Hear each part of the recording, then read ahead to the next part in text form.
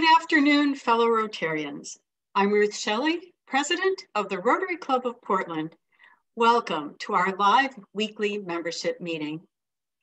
As you know, every meeting I've opened with this year's theme, Rotary Opens Opportunities.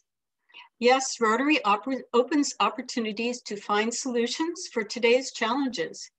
Healing from the pandemic, recovery from the economic downturn, and peace building as we seek racial justice.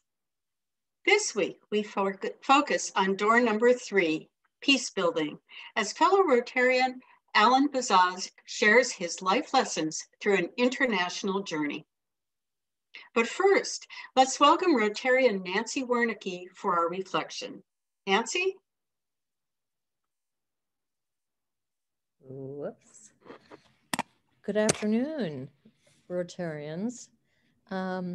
Just a year ago, January, before our country and much of the world shut down with COVID, I spent a magical trip with my Rotary comrades to Antigua, Guatemala. I stepped out into a stunning explosion of color and culture. The impact of my unending questions and developing relationships remains etched in my heart. Highlights include stoves, a few concrete blocks with additional metal piping for ventilation, creating a stove which could replace an open fire within the huts, previously causing smoke and lung damage, and allowing for the first time ever tortillas to be made without an open fire inside the home. Second, another agency making wheelchairs by disabled persons themselves, not only using them, but producing them for others. I believe I heard a cost ratio of perhaps 300 per chair compared to 3,000 in the US. Stunning. Third, Namaste, as we heard not long ago, a project helping women through microcredits developing their own self-sustainable businesses. And finally, the amazing school by the name of Maya, an incredible education system focused on a cascade of positive outcomes from addressing climate change to world prosperity, and how it can be dramatically improved when girls participate fully in society. Thank you. Thank you, Nancy. What powerful memories. And if you'd like to volunteer to give the reflection, Siobhan has put the link in the chat, or you can email her directly.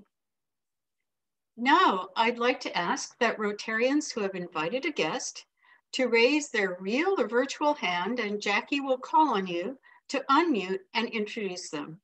Or if you're a visiting Rotarian who came on your own, please raise your hand and introduce yourself, or let us know of your presence via the chat box.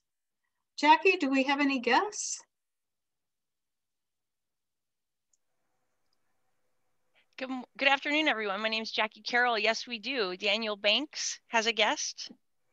Yes, I'd like to welcome back Kirsten Schenk. She's interested in Rotary in general and has been visiting our club and especially interested in our international committee. Thank you for being with us again today. Thanks for having me, Danielle and everybody. Great to be here.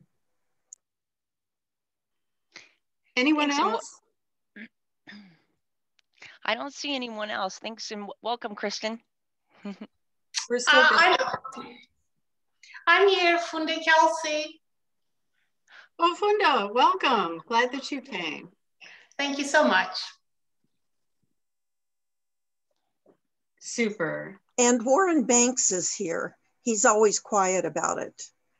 Visiting from the E-Club of Rotary World Peace.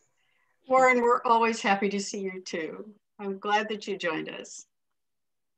And now I'd like to extend a happy anniversary to everyone who joined Rotary Club of Portland in February. We alternate each week, honoring birthdays and Rotary anniversaries for the month. Please note the names of these anniversary people and reach out to one of them with a call or an email, since keeping up our memberships during this challenging time is more important than ever. Happy anniversary to everybody on the screen. And now, please welcome Rotarian Kurt Martig to tell you about an upcoming March Madness fundraiser. Kurt? Thank you, Ruth. Some of you may recall around a year ago in the before times, we were planning to do a March Madness 50-50 raffle fundraiser for the club. And if you didn't know we were going to do that, you know how it ended. Rotarians are persistent, so I'm here to announce that we're going to give this another try. And now we have the details up here on the screen. We're going to do a $20 buy-in. We'll be able to pay at the rotarypdx.org website. That link is not live yet, but Siobhan said she'll probably have that up by the end of the week. It'll be in the spokes email that goes out on Friday.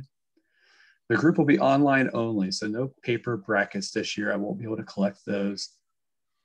I will provide the link to that online group. It'll probably be with CBS Sports as we approach the tournament in March. So keep an eye out for that. It'll be in the spokes email as noted here in the fourth bullet point. That'll be provided in March 12th email. Like I said, it'll be a 50-50. So half the prize goes to the club and half will go to the winner. Invite friends. Let's get this a big group so we can raise a bunch of money. And the tournament, like I said, the tournament begins in March. It'll be March 18th is when it will begin. So just need to get signed in and paid up before then, and we'll be good to go. Any questions? I'll make an announcement next week. And if you have any questions, I don't have my email up here, but I can put it in the chat if you want to email me anything related to it. Thank you, Ruth. That's it. Thank you, Kurt. I'm so glad we can try this again. And please, everyone participate. Great way for you to win some money and a great support for our club. Now please welcome past president and past district governor, Rotarian Danielle Banks, to introduce two very special international guests. Danielle? Well, thank you, President Ruth. We hope that you all have really enjoyed hearing from several of our international partners and about our multiple international committee projects. And thankfully, technology has served us well this last year. Today, it's my pleasure to introduce you to two longtime Guatemalan partners in the Coatepeque Club. Please welcome Cesar Jose Lopez and Rafael Castaneda. Cesar Jose is a past president of the club and is on their education committee, but he's also a former youth exchange student from our club. And Rafa is currently the president of the club's education committee and is in line to be club president. So fellas, tell us about our joint project in your neck of the woods.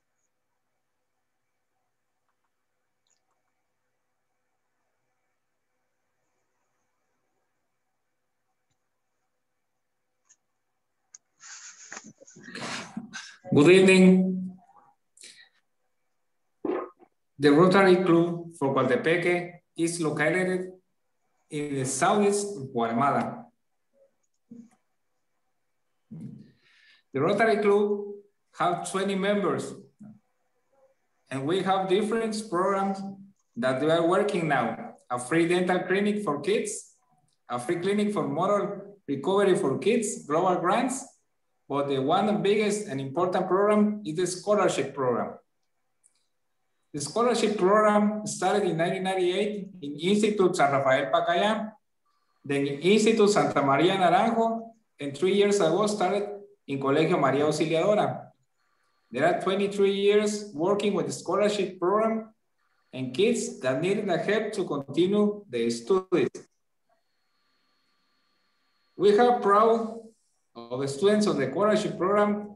The history of success of the program include that there are students that now are doctors, lawyers, counters, teachers, nurses, and bachelor's business administration. Thanks to you, they are having the opportunity to develop skills, give better opportunity to their families, help and contribute to the communities from the better future. Okay. Every year, a group of Rotarians from Oregon, Washington, and others districts come to our community to visit the schools, the students, teachers, and the club visit some farms, and they have very fun. During the visit in January, all the schools in Guatemala start the school year. So in the visit, we give students the school supplies. Talk to the teachers, parents, principal of each school, and we have Rotary meetings, and we are talk about the scholarship, also the family dinner with all Rotarians. We enjoy of lodging from Oregon or Washington friends in our homes for days in the visit in Coatepeque. It has given the opportunity to exchange culture, experience, to know more friends, and the most important, help to community through friendship. This is a typical day in the visit of our friends. They give the scholarship supplies, and we have the famous in the morning visit one school, and they have lunch, and the evening visit another schools. I guess that they have a real fun and satisfaction for give the opportunity to the kids. Also, after this program started 22 years ago, only one student was graduated. So 22 years later, we have 1,023 students graduate. So it's very important, this scholarship program to us and to the kids. The normal budget every year for the scholarship program in trade school is $10,000. And there are 105 students in middle school in three institutes. That is Santa María Naranjo, San Rafael Pacaya, and María Auxiliadora. There are 60 students. And to the best students we have in middle school, we give a scholarship in trade school. In total, we have 23 students. And to those best students, we give them a scholarship. And now we have 7 students, so they can continue with studying.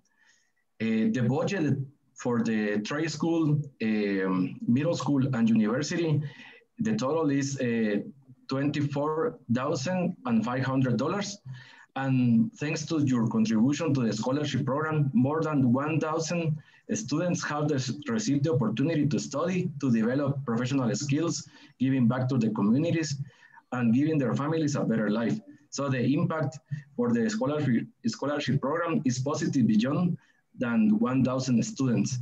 And thank you for your contribution, for your visits, and the love and support to our community. Thank you. So as you've heard, all month and again today, exciting work is happening on the International Committee. Between now and the end of the year, we will be considering funding for at least 5 new projects: education in wheelchairs in Guatemala, emergency medical services in Nepal, microcredit in Ecuador, and community development in Colombia. So please, if we've enticed you even a little bit, please come to an upcoming committee meeting or join us for one of our monthly happy hours. We meet on the 3rd Tuesday of each month at 10:45 via Zoom. And our happy hours, while they rotate days and weeks, they all start at 5 o'clock. We're grateful for the support that we've received from all of you through the Portland Rotary Charitable Trust. Thank you. Muchas gracias. And now a special gift Cesar Jose, as I said, was one of our former youth exchange students, and he'd like to give a special message to our club. Cesar. Thank you, Daniel. I am very thankful to the Rotary Club of Portland for the opportunity to greet the club and also to say thanks for the great opportunity you gave me in the year of 2000 for being part of the Youth Exchange Student Program. Thanks to that opportunity, I knew a different culture. I knew more friends. I was part of a lovely families. And it taught me to be a more independent person, to learn a new language, to value family, friends, and learn and know more about Rotary and the importance of contribution to the community. After my exchange year, I went back to Guatemala to finish high school. Then I studied business administration in university, and then an MBA focused on finance. And I became a Rotarian in the year of 2015, inspired by the experience in Portland and also from my parents that they had been a Rotarian since I was 10 years old. I had the honor to serve working in Rotary as past president of the club in Coatepeque in the scholarship committee, and since 2019 as assistant governor and Rotary advisor and working with global grants.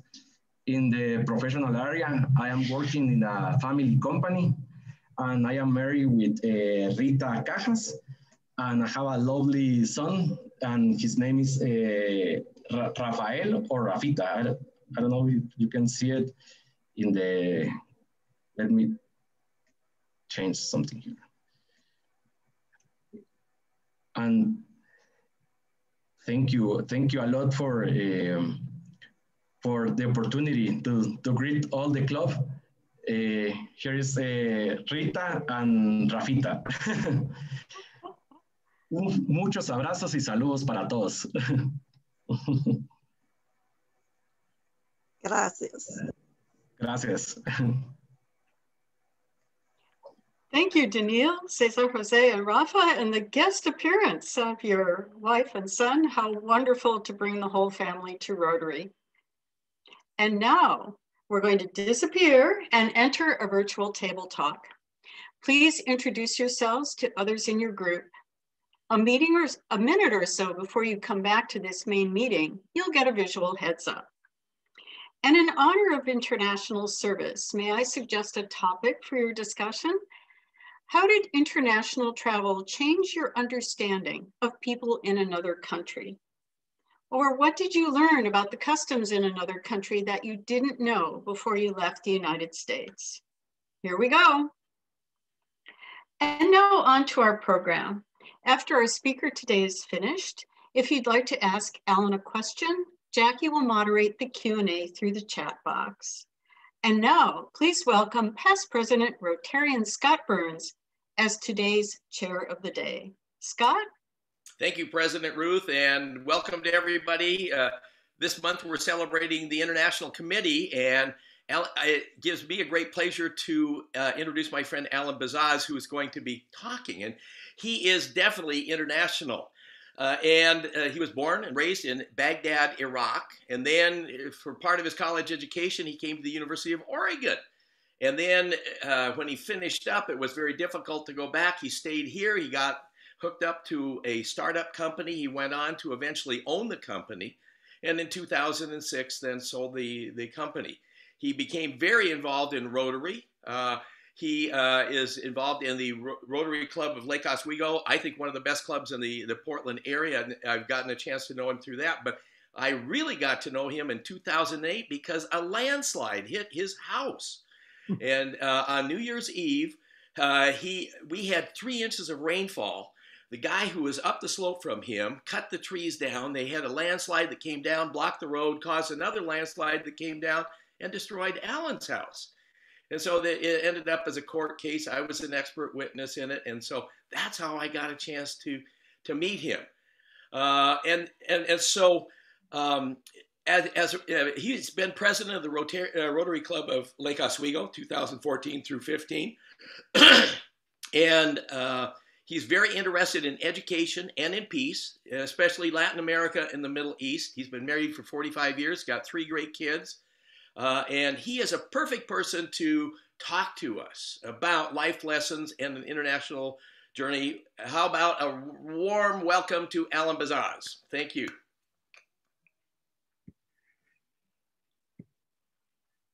Thank you, Scott. That was for the nice introduction. And I wasn't going to talk about my house, but you brought it up. And thank you, Danielle, and the International Service Committee for the invite to speak to you today.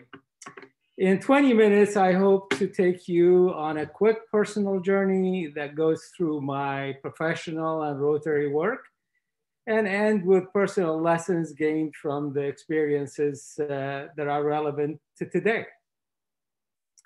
So I'm gonna so look at the graph on this slide while I'm telling you the following. 1977, I was recently married with a 1-year-old boy and was constantly thinking about our young family's future. As an electronic engineer in mid-70s, I was fascinated, of course, by computers and wanted to learn more. But there was something more pressing. Growing in Baghdad, I witnessed 4 military coups d'etats, the last of which led by Saddam's Ba'ath Party. It could be because of that stage in my life, but this new regime felt different. Iraq had nationalized its oil resources in 1972, and the country's economy was booming. I had a great job, and our family's business was thriving.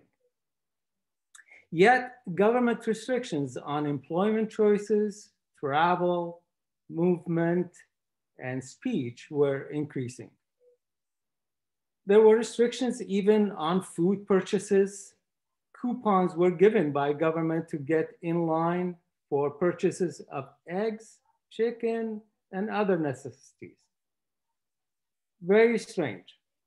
One day, and against my parents' and friends' wishes, I decided it was time to leave.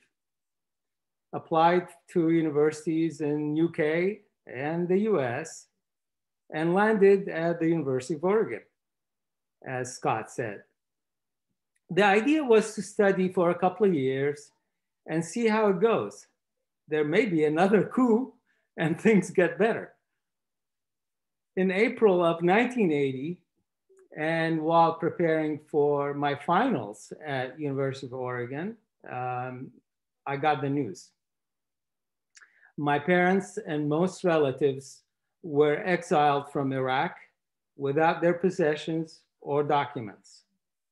The Iraqi government decided they were a threat as it was preparing for the war with Iran.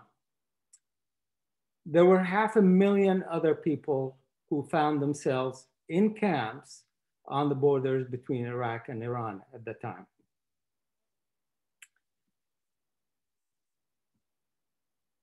So let's see. There were challenges in the new homeland. And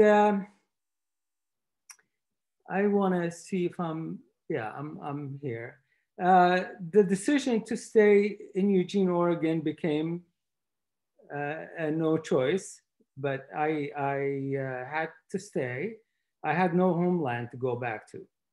I joined a couple of people who were starting up a machine control company serving wood producers. With a degree in electronics and now computer science, it was an easy fit. Fitting in the society, however, was a new challenge for me. For one, my English vocabulary was mostly technical and lacking conversational depth. To give you an example, we were invited one day at my uncle's home, and his American wife was preparing dinner, asked if I was hungry. I replied, approximately, meaning somewhat. Then my wife, a devout Muslim, would have to adapt to a new way of life. I also had communication issues at workplace, but because of the technical nature of the work and only few people working at the time, those were minor. Staying here legally was another challenge. The company had to go through rigorous process that took months for a permission to work, and then took years to obtain permanent residency. For someone who grew up in a land with no forests, the wood business was not on my radar, especially when in Iraq, homes are built with brick and mortar. However, I was confident in my abilities to build hardware and software for the company. The company introduced technology that produced more precise lumber and increased mill profitability. The technology aided in using less logs and produced better lumber. Good for the environment and good for the industry. The background picture you see behind me is where our first installation happened, Eel River, California. One of the systems the company produced could measure a log in 3 dimensions, as you can see in the picture, with lasers, and virtually fit the best combination of 2x4s, 2x6s to minimize waste, or choose the most profitable combination based on lumber prices at the time. In addition, the process of cutting a log is automated to gain production speed. For those who haven't seen one of these systems in operation, I brought a video for you. So let's watch.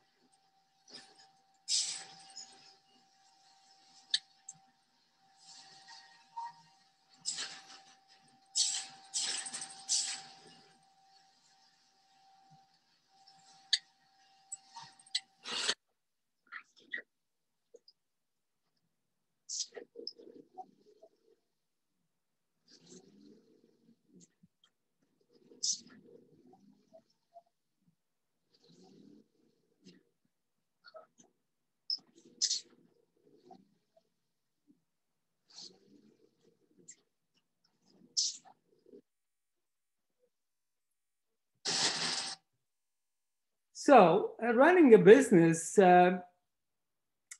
often I had difficulties articulating ideas and viewpoints to employees and coworkers due to my language and background.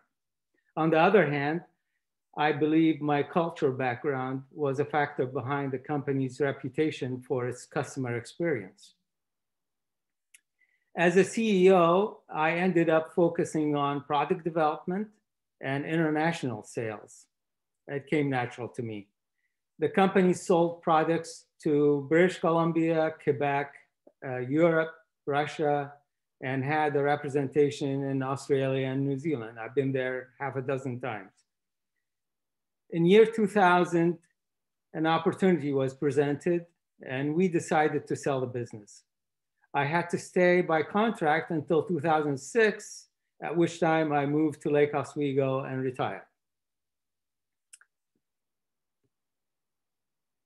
Now, regarding Rotary, in many ways, my story as an American success story is an American success story. The opportunities we had in our new homeland helped me realize my wishes for a better future for my family. Upon retirement, I decided to look for ways to go back. I'm sorry. After I retired, I was looking for ways to give back. After researching many organizations, I decided Rotary was the best fit for me. I called the Lake Oswego Rotary Club president at the time, Sharon Starr, many of you know her, and asked to join. She was delighted.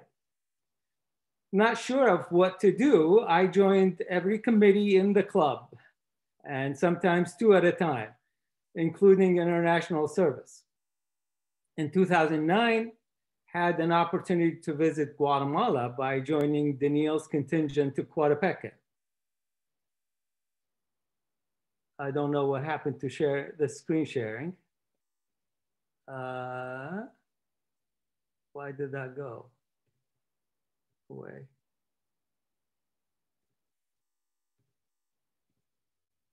Okay, back. So in 2009, had an opportunity to visit Guatemala and join the contingent that Daniel takes every year to Coatepeque. During the trip, I learned about our 2 clubs' cooperation in not only supporting, but actually creating secondary education for children in Coatepeque. That was mind-boggling to me. While visiting one of the schools, we were greeted at the door with school teachers and staff, as Rafa was showing in the pictures. And this one very young teacher caught my attention. She was tightly hugging and kissing Daniel while tears pouring from her eyes. Turns out the young teacher is a recipient of our scholarships, which gave her the opportunity to obtain teaching certificate and teach at the very same school. That's when I got the hook of service above self. After serving as president of our club and participating in many international missions, conferences, and projects, I narrowed my focus to 2 favorite areas, education and peace building. Today, our club has an annual program called SASSY to celebrate education success in Lake Oswego. We honor educators with awards that pay for scholarships and other projects. Our International Service Committee is focused on education for adolescent girls around the world.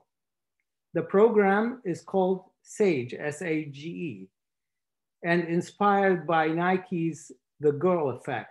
If you haven't seen, there's a video on YouTube called The Girl Effect. If you haven't watched it, I highly recommend you see it. So next slide. Okay, so now to lessons learned. So what's behind my focus on education and peace building? Well, both of my parents have had elementary school education, but they wanted to open opportunities for their kids, and they had the means to do it. My story would have been a lot different had I not gone to college, had I been born in a village with no schools or running water, like much of the world population is today. Take another look at this graph. In the 20-some years I lived in Iraq, I went through 4 military coups d'etats, as I said, and seen what a police state looks like. Wars have ruined the economy, killed millions of people, and reignited sectarian conflicts. My immediate family were dispersed around the world as a result. A Palestinian friend once told me, any idiot can start a conflict. It takes intelligent and thoughtful people to resolve things peacefully. Oops.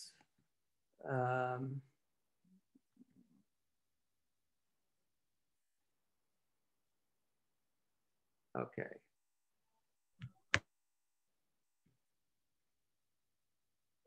So another passionate subject of mine is freedom and safety.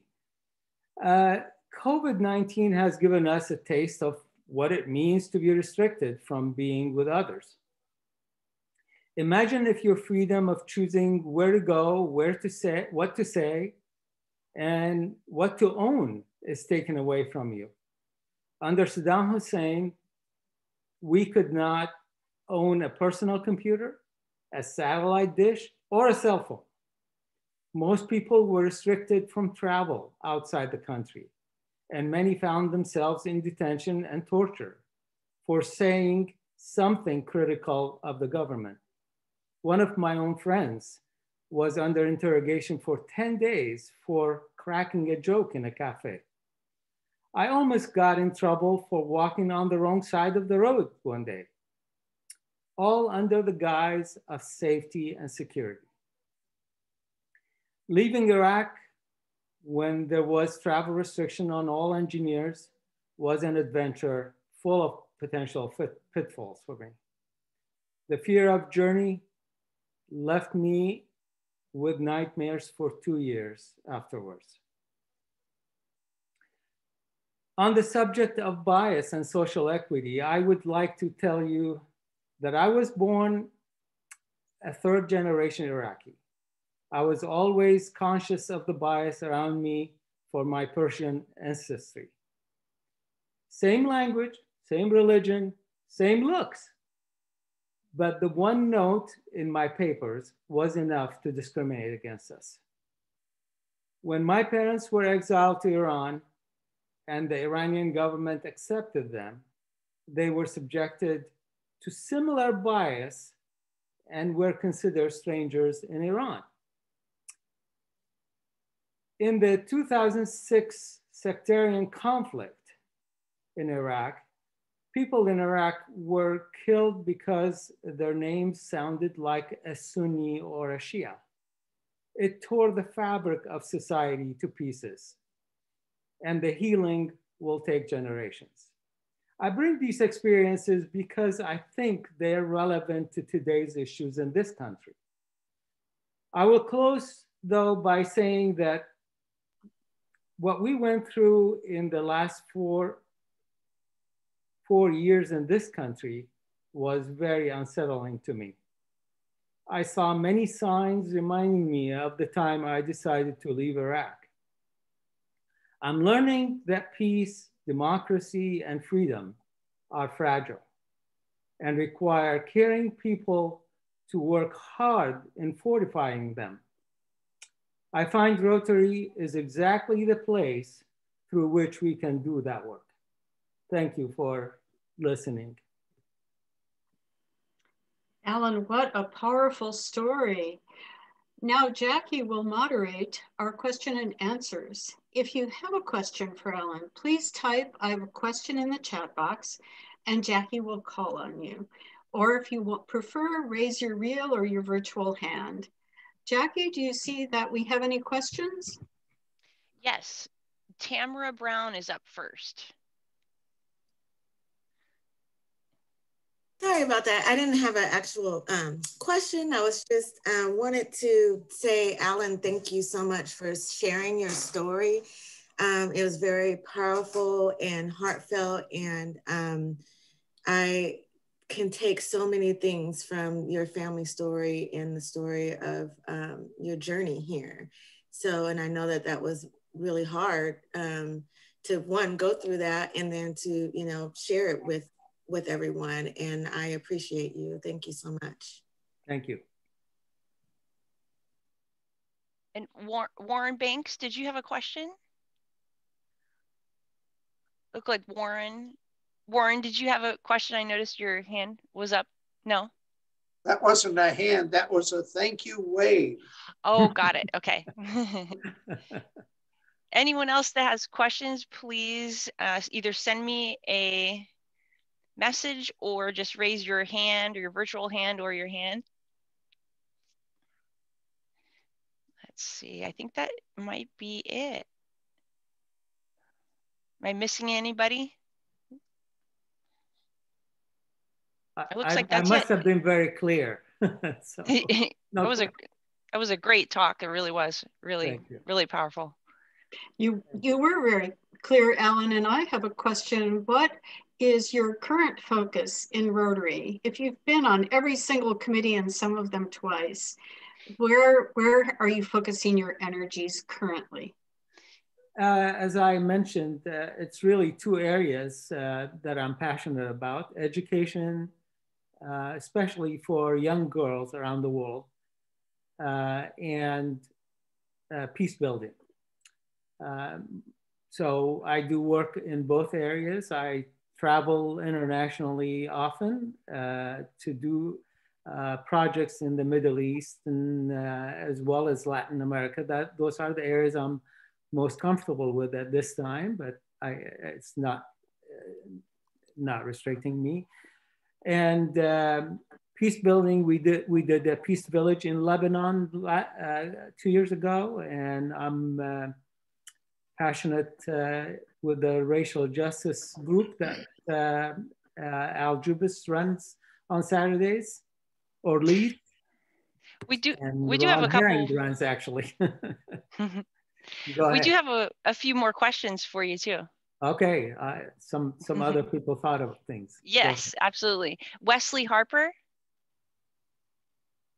Thank you so much, Alan. Really appreciated the scope and interest of your presentation.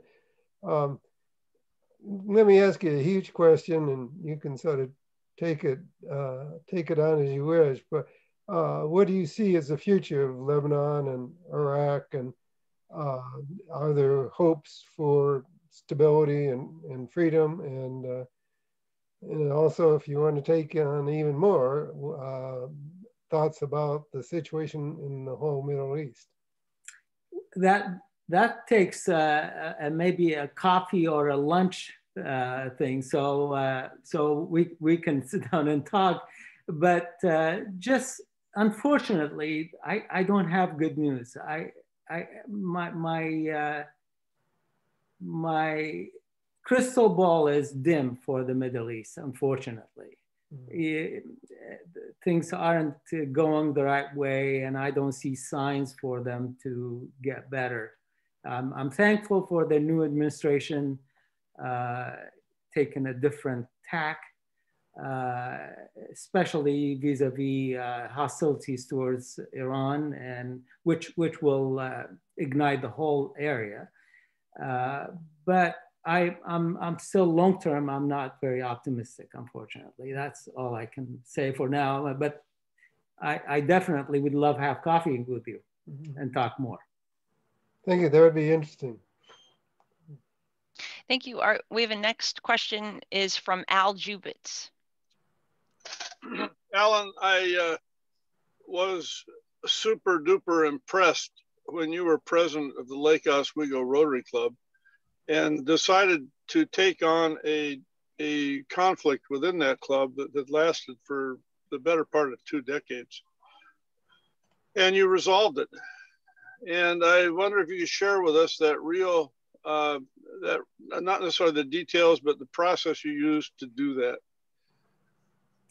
Process was really simple. I did not get into the details of the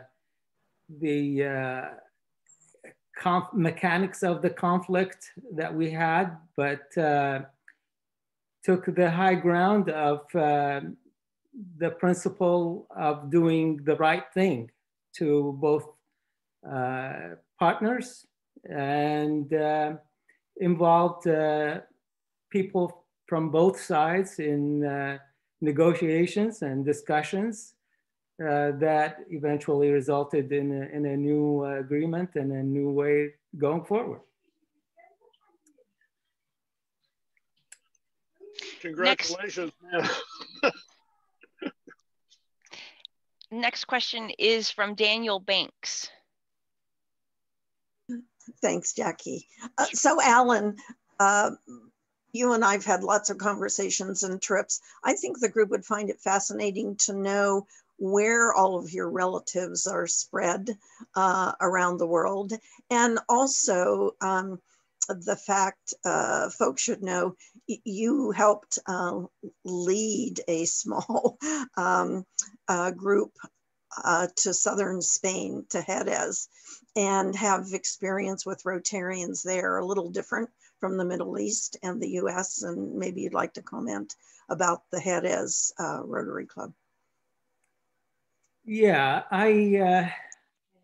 let's see, first, what was the first part?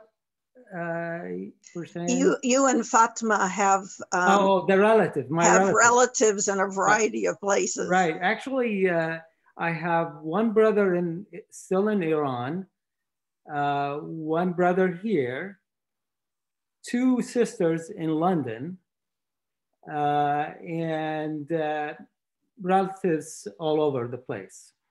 And Fatma, my wife, has brothers in Holland, England, Iran, Dubai. Where else? They're a family of 10 people, so they're dispersed also.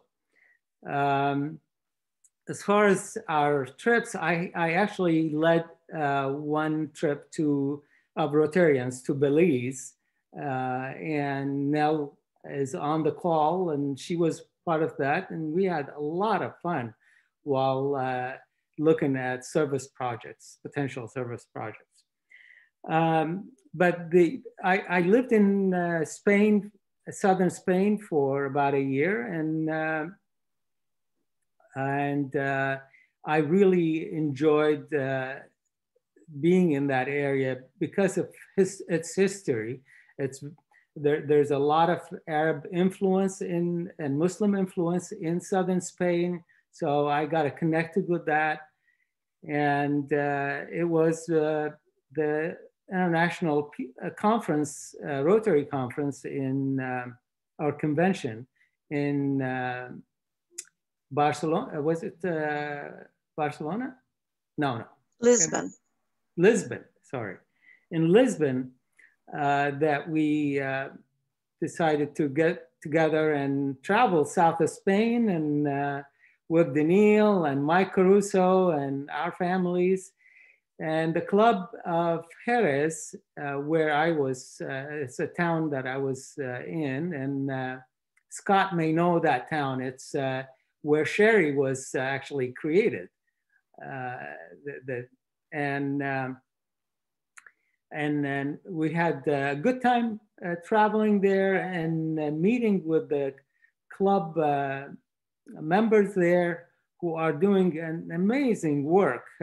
One of the projects that they did is they built a whole hospital for Alzheimer patients that costed about 4 million euros, which was a large sum at the time.